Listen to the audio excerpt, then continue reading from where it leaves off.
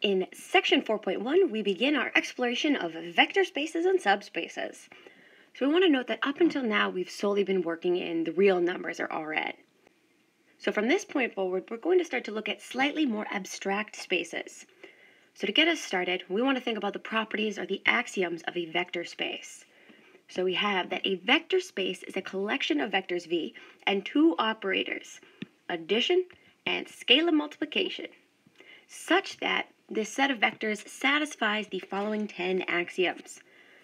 So these axioms are for all vectors u, v, and w in the vector space V, and for all scalars c and d in R, with a set of real numbers. So the first one is that vector u plus vector v must be an element of the vector space. Number 2, vector u plus vector v is equal to vector v plus vector u.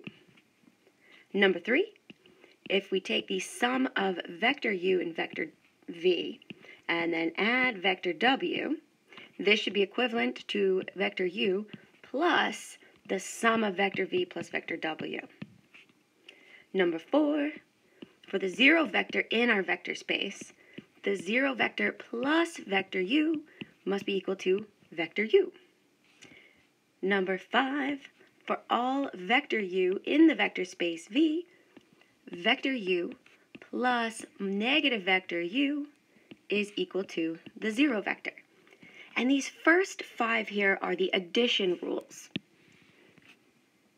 The most important addition rule that we have here is number 1, right, where as long as we can show that this holds true, then the others will follow suit. We also want to make special note of number 4. Right, we want to be able to show that our 0 vector is in that vector space. So then 6 through 10 are the scalar multiplication rules. Number 6, the most important one, is the scalar c multiplied by vector u should be in the vector space. We then have scalar c multiplied by the sum of vector u and vector v is equal to the sum of these scalar multiples. Number 8, if we have the sum of scalar multiples multiplied by vector u, that should be equivalent to scalar c times vector u plus scalar d times vector u. Number 9, if we have the scalar multiple of a scalar multiple, that's equal to the scalar multiple d multiplied by the scalar multiple c of vector u, or we could take the product of our scalar multiples first and then multiply it by the vector. And last but not least, if we multiply vector u by scalar 1, we should end up with vector u. And again, these 6 through 10 are the scalar multiple rules, and the most important rule here is number 6. As long as we can show 6 is holding true, then the rest will follow suit. So let's go ahead and take a look at some examples.